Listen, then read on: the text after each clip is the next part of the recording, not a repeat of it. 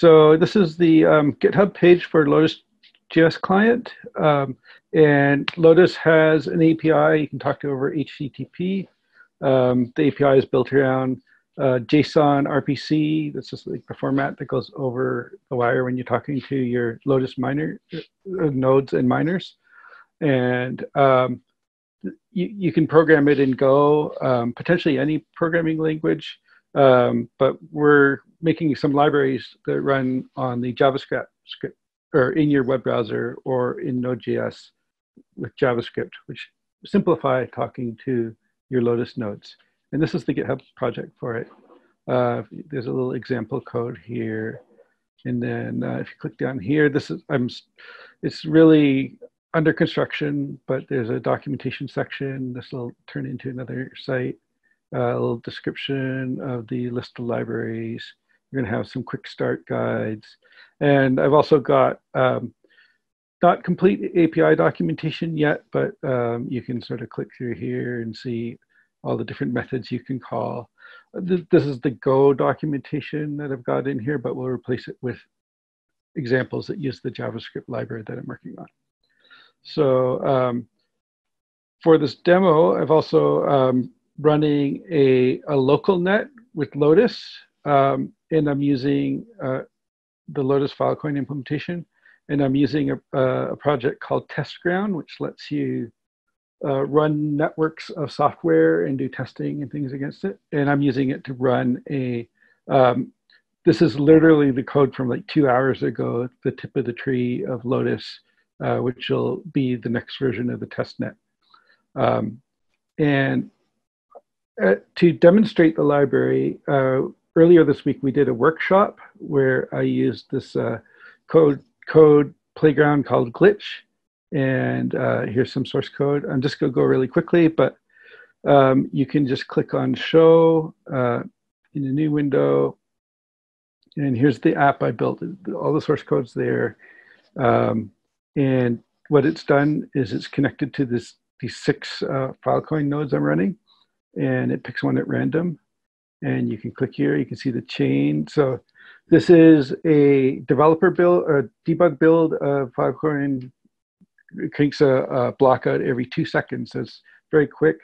Sealing, which normally takes hours, only takes minutes, because it only allows you to store 2,000 bytes at a time. And you can see here's all my miners, and they have power. So here's the demo. So I'm going to open the camera. Okay, there's me. I'll hold something up so you can tell. Take the picture. So what it did is it just uploaded that picture. It shrank it to under 2,000 bytes, and it just uploaded it to node number 4 in my network.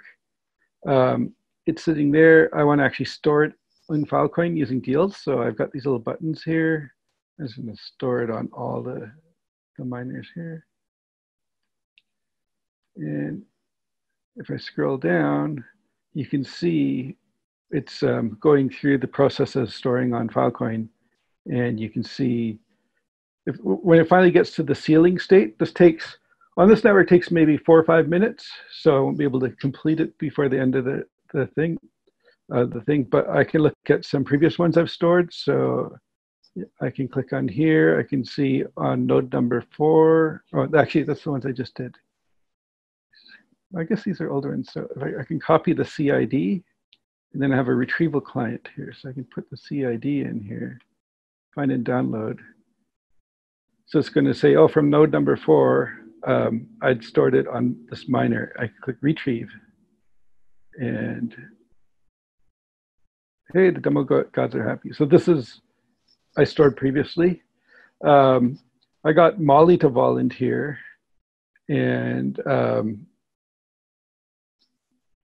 about 10 minutes before, she opened up a web browser and she stored herself on this Filecoin network. So if this works, I should be able to just do retrieve as JPEG. I don't know if the demo gods are happy right now. So hey, there's Molly. So yay. So if anybody wants, they can actually go to this link here, and let's see if I can find the chat. you can store your selfies. And I don't know how this code, like I only got this written this morning, the actual web front end, and the Lotus thing, I just pulled it, the latest build. So it's really stabilizing. It's good stuff. Yeah, try it. You can try to post the CIDs in the chat, but you can't copy out of Slack. So you don't want to type them by hand. So anyways, that's what I got. So check out my the library I'm working on, and we're going to put a lot of code examples and show you how to build things like this. So thank you.